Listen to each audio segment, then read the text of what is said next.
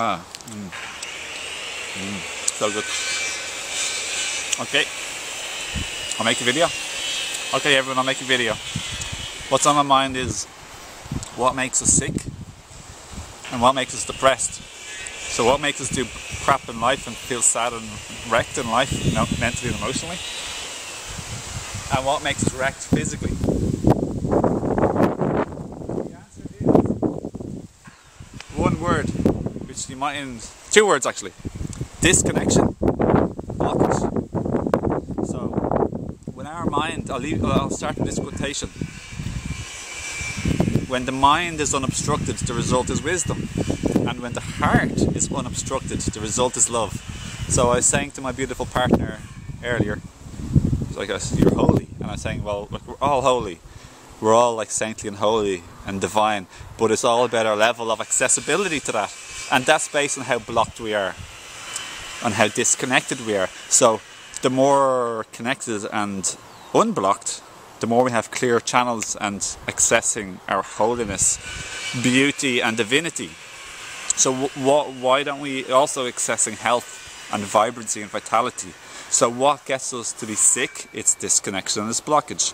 So blockage of the mind and blockage of the heart leads to sickness of health of the body, mind, spirit, and blockage of the blood, lymph, veins, arteries, all the stuff. Blockage of our circulation, our blood and lymph and meridian system, our energetic flow and our nervous system. That obviously leads to like paralysis, like if you have a disconnected spine or like nervous system, like cerebral. So, and that leads to heart attacks and cancer. It leads to deoxygenation. It leads to like parasites and worms, acidosis. It leads to all the bad stuff. So as I said, like healing yourself is all you got to do, unblocking yourself so you access your holiness and beauty and natural deliciousness and divinity. So it's simple. So we just don't know that too much on planet Earth because this is the planet we're on. It's like controlled by the illuminati, and they're like their end is here already, more or less. It's coming. So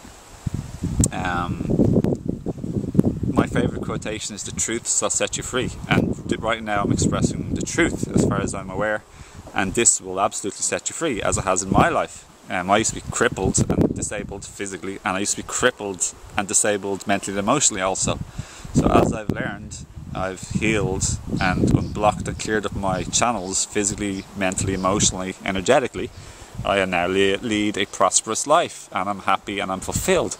So let me talk about this connection now, which is the number 2, the second thing. And I'm really going through this extremely fast, by the way, so feel welcome to go back over the video, because in a few minutes I'll give maybe more examples to ground and to help you understand more, okay? So, what type of disconnection makes us depressed, sad and sick, okay? Physically, mentally, emotionally. Okay, so I'm going to rattle off a few things. Look where I am. Disconnection from the tree makes us sad and sick. Show them my feet. Disconnection from planet Earth, the ground, the circadian rhythms of my location on planet Earth. This is why when you get jet lag, touch the earth, you'll get reconnected to the circadian rhythms of Mother Nature, Mother Earth, Gaia, and it'll help bring down and dissipate all of the electromagnetic frequency in your aura, and it'll help continuous stream of electrons that are alkalizing and harmonizing and balancing come up from Mother Earth continuously. You're also connected with the aura and the energy of the plants and the bacteria and the insects and all the soil, the ecology, the system, the ecosystem, okay? So this helps you body. They say if you're depressed or if you have inflammation, this is a very anti-inflammatory to touch the earth. There's books written on this. It's called grounding, or being barefoot, or swimming in a lake or the sea, connecting with the earth, okay? So if you do that, they say 20 minutes is extremely good for anyone with anxiety or fear or depression, you know, feeling bad, down in the dumps. Touch the earth for 20 minutes, okay? Put your feet on the lawn or whatever else. Go walking on the beach. So that's one example, okay? A huge other example of disconnected is being disconnected to your fellow human beings. This is a massive part of depression. How much hugs do you get? How much stroking or intimacy or affection do you give and receive? How much are you connected to your immediate blood family, or to your society friends and family, or to the global family? How much do you feel part of the group, and how much do you feel disconnected and alone, and that leads to sadness and being miserable? And saying that now, I get like tingles on my body, partly because it's a bit cool on the wind, but also a huge combination is because I felt sad before and depressed for years and anxious, and I know I felt deep loneliness, and it sucks. I hate loneliness. One of the worst feelings ever is like a sad, dead, hollow, empty feeling. Thank you. So there's two examples.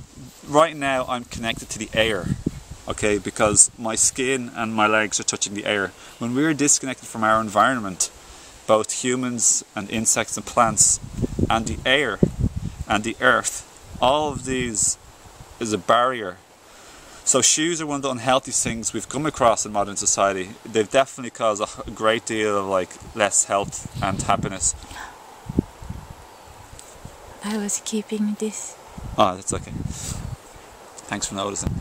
So a barrier and disconnection of your heart, of your mind, obstructing the truth, blocking and obstructing and stagnating the energy, the truth, and the connection of any kind leads to less vibrant and prosperous well-being and vibration generally, basically, very powerfully. So like touching the air is very important. The skin breathes. People don't realize that. The skin breathes. So clothes actually are a block, and I'm not saying I highly advocate getting naked when you can. It feels so good, but obviously just do it in the right way, the right place, the right time, etc, etc, etc. Like do it maybe privacy of your garden or your house if it's warm enough, practically. I'm not saying anything like loco, crazy, extreme or anything, but if given the opportunity, touch the sun. That's another one I want to say. Get naked and touch the sun. Connect with the sun. Let it touch your body. It's so good for your hormonal system to get the sun. The health people say vitamin D, but it's like that's just like a huge minimization.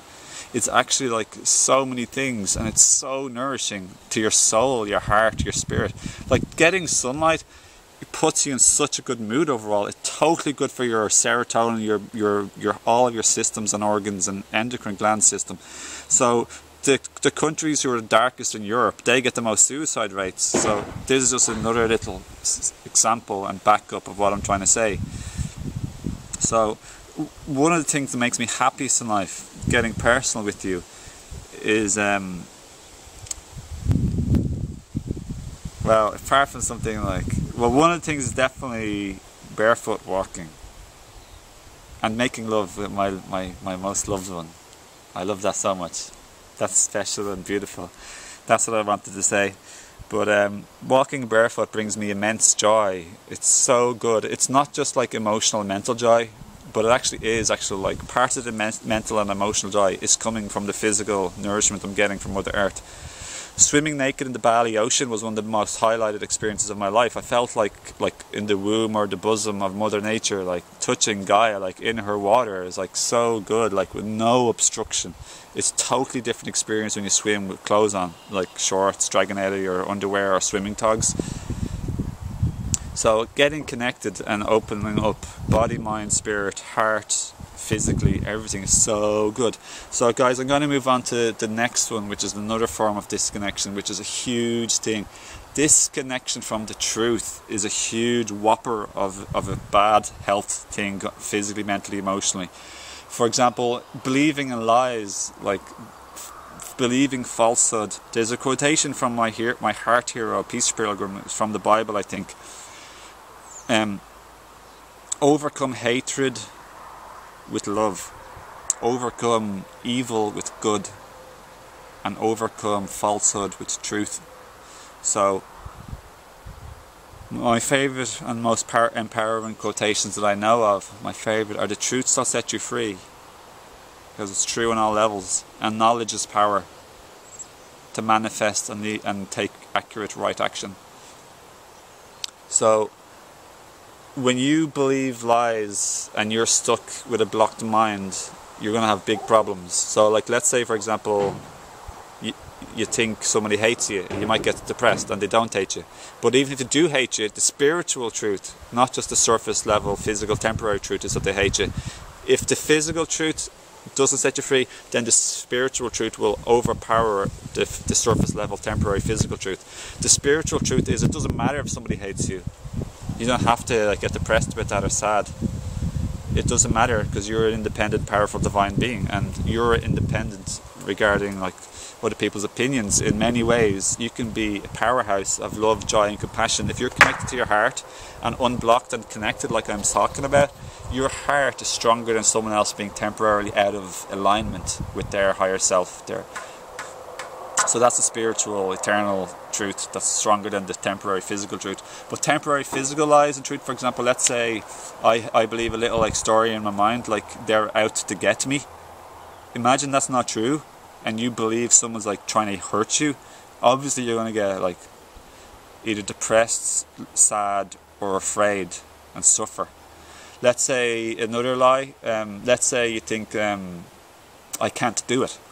Like let's say, usually we can do things, we limit ourselves with our mind. Like I can't start a business, I can't run like this race, I can't go up the mountain, I can't succeed, I can't write a book, I'm not a good artist, I can't play the guitar, I can't sing. A lot of this stuff is nearly always not even true. And the spiritual truth is, even if you actually literally can't, it doesn't matter, because that's not enough to get you depressed. You have 1,000 other things to be grateful for, and often these limitations are actually gifts to expand us. For example, when I was like young, I was like an immature, competitive, like extremely fit and strong person who could do one-armed press-ups and sit-ups. One-armed press-ups, I mean, easily, and one-legged squats. I could run all day. I was actually my physical body used to be generally the strongest and fittest, okay? I was very competitive, and I'd been exercising for years, and I just had a good body, okay? But then I became super like unwell and injured and like crippled and disabled and sick and felt like shit and lost my life in my early 20s. But looking back now at the age of 34, I realised this is a huge gift in my life. I'm so happy it happened, because if that didn't happen, I would have been like an immature, competitive, like ego-driven, egotistical boy, maybe still, you know. It brought me on an inner journey. It forced me to stop and go on an inner transformation, and for that I'm extremely grateful. And if that didn't happen to me, I surely wouldn't be able to make this video that I'm making right now. But it was hard, and I suffered, and I learned a lot. But I'd never change that. I would never take that back. I'm grateful, and that's how you forgive and heal the past. You see the spiritual meaning and the gift, and experience gratitude and thanksgiving. That's stronger than forgiveness or making peace with the past. You become more than making peace with the past. You're grateful for the past, what life gave to you, the higher spirit gave to you, okay? So I'm gonna I hope that made sense there, okay? I'm going to go on to the next form of disconnection that really, really, really makes us sick, sad and depressed and down and having a bad life. And that is when we're disconnected from our truth. And this has got to do with life management and honouring our truth. For example, doing what you like in life, honouring yourself, not living to be a people's pleaser or to be submissive and underneath people. Oh, tell me what to do, or I want to do this because you don't want to like this. You want me to be a little slave and a subservient, like servant of you, and to be pleasing you all the time. You want me to live for you, and I like not living for yourself is dishonoring and disconnected from your truth. So when you do with your heart, it works out great. You're not a selfish bastard, just using that word. But yeah, you're not a selfish person if you're like connected to your heart. But you can say no, you become assertive, you can say like you have healthy boundaries. That's honouring your truth. You follow your passion. If you're an artist, or you like to sing, or you like to like you like to watch certain television programs or certain types of music, or you like to talk a certain way, or you like running, you like tennis, you like reading books, you like science fiction, you like whatever you like to live in this place instead of that place. Whatever your truth is, you honor your opinion, you honor your heart, you honor your mind, you honor your emotions, you honor your past. But at the same time, when you learn to honor your truth, then you can give to honor another person's truth and experience and past and lessons and wounds too, and it can help you to be more connected into your heart. Okay, so when you keep dishonoring and disconnected from your truth, that's when you're not managing your life properly. So management of life and balance of life is largely related to honoring your truth. So for example, let's say like honoring my truth is I like this, like I'm dressing like this is honoring my truth. When you're disconnected from your heart, you shove it in people's faces, you try and force them, and you're disrespectful or mean to them. Whereas I'm not causing anyone any harm right now, and this is in a location that's safe to be barefoot, and it's okay. I'm not in someone's like random garden or whatever. So it's very, very, very important to honour your truth. So that's a huge one. I know all of you will resonate with this, because this is one of the biggest lessons on earth. Relationships is the biggest, hardest lesson on earth generally. It's challenging, they're extremely dynamic, they're always changing. People are changing all the time, we're changing all the time. We have to, as Socrates says, know ourselves, or know thyself, and only then can we honour our truth. Because if we don't know our truth, how can we honour our truth? So an integral part of this is actually being able to understand and know ourselves, and then we can also listen and help to understand and know other people, to help them also and to respect them. So you don't want to be too selfish, and then the other side, you don't want to be too abandoning yourself, neglecting yourself, and being a people's pleaser, which is a huge woman's thing in society these days. Being too nice, abandoning yourself, neglecting yourself, dishonouring yourself, and mismanaging your life and your passion and your happiness to the pleasing of other people, but to the complete neglect of yourself. You're pleasing others but not pleasing yourself. So obviously men and males do this too, but it's definitely more of a female trait predominant on the earth. So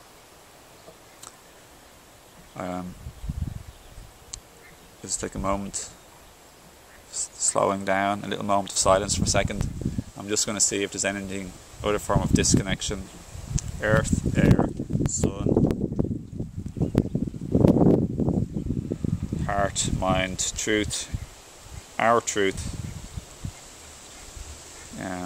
humans connecting with other humans in society and the global world, the global consciousness. They're the main things. And when it comes to blockage and getting sick, when we eat unnatural and processed foods and artificial foods with artificial preservatives and chemicals and toxins and poisons, unnatural like household chemicals and like shampoo and toothpaste and deodorant and cosmetics, we're just going to get sick. Anything you put on your skin is absorbed into your skin. Anything you breathe is getting into your body. So it's super important. I recommend essential oils or hydrosols, which are from the essential oil industry, which comes from plants, chemical free. I sell them at my shop if you're interested, and in that way you support me and my loved ones and my passion to help the world and transform the world and to help people's lives also. So if you want to help support your health, what helped me get better the most also was learning how to be balanced and how to rest and how to sleep, how to take a break, how to stop, but also herbs for my adrenal glands. I'd highly recommend everyone get like herbs for your adrenal glands. So check out my links below in my Higher Self Herbs shop, higherselfherbs.com. You can see I sell herbs, superfoods, enzymes and essential oils currently, and more coming. And I really appreciate your support, but there's high quality, pure, independently tested herbal extracts and other things that have been tested for purity and potency. Good, really good quality. They work. Highly recommend them. If you go to my web shop, higherselfherbs.com, you'll see I have on the top left Owen's recommended starting super kit, and that has like my most recommended starting kit for almost everybody.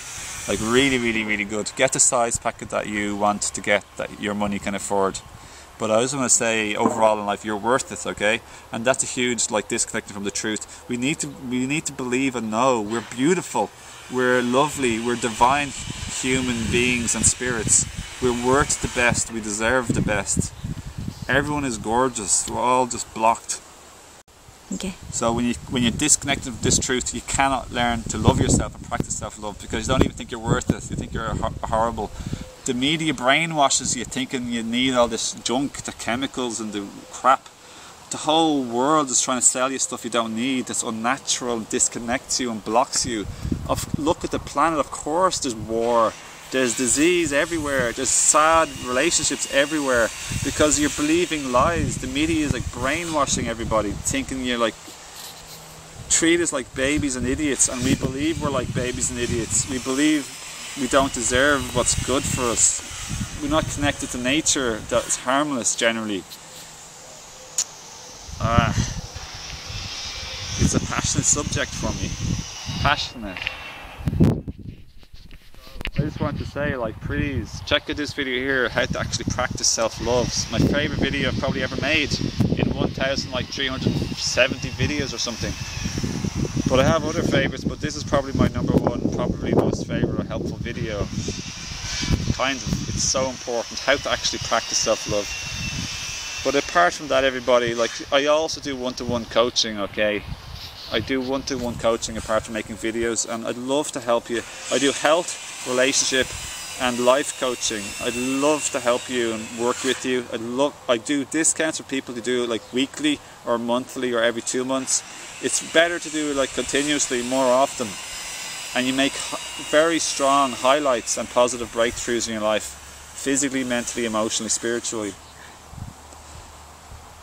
This dog, Digger, knows the energy of this video from the recorder.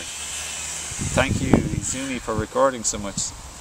And then me, the combined efforts and the intention. Beautiful, beautiful, beautiful, beautiful dog. Look at the size of the dog, eh? It's like a Maramute Husky or something like that, mixture. So nice a dog. Never bites. It's so placid and peaceful and super good personality and energy, you know. Really, really gentle spirit, loving, affectionate, Goodler. So anyone, I encourage you and invite and ask you to consider sharing. I thank you for your shares and support of my dream to help the world so much and people. My passion, my work. Thank you so much. Thanks for sharing and commenting and liking and favoriting the video and sharing on your public media. I thank you so much, and check out my playlists and befriend me on Facebook. I love to connect with people who are inspired to heal or to make a difference in the world and to be true to themselves. So please befriend me and let's become friends and work together, yeah? And one last thing, just briefly, the 2 books that I made below. But you don't even need them, just my videos are the best, my more recent videos, they're better. So anyway, I'll see you again everyone, lots of love to you and your family, and love and blessings and light, everything good, positive to you and your family, and I wish you all the best and your family, everybody. So I'll see you again in another video, and thanks again for nature for allowing us to make this video, and my blessings and our blessings, and the lovely patient recorder Izumi. Super beautiful, smiling, such a good energy behind the camera. Without her, this video wouldn't be. So, hope you enjoyed it, and I appreciate her also. So, many blessings, everybody. Such a nice dog, eh? Wow.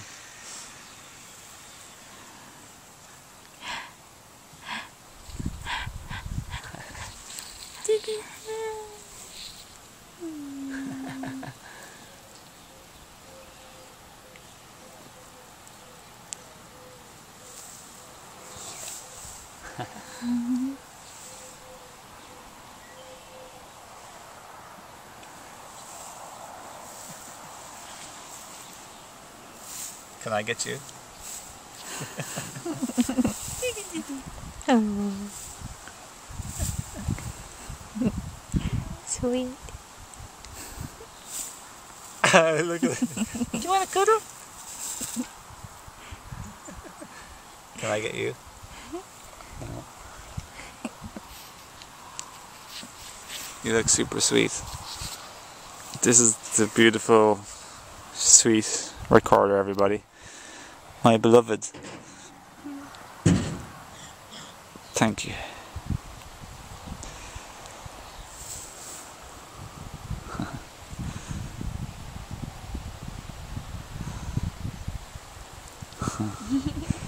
That's nice.